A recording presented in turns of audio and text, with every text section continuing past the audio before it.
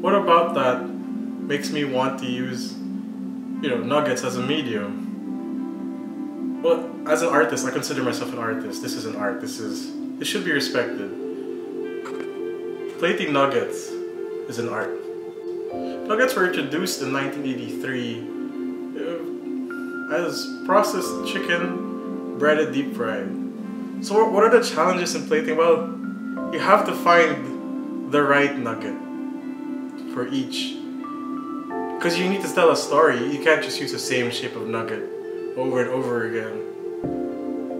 They have to tell a story. And it just can't be a static piece of art. No, it's a dynamic, it's a storytelling experience.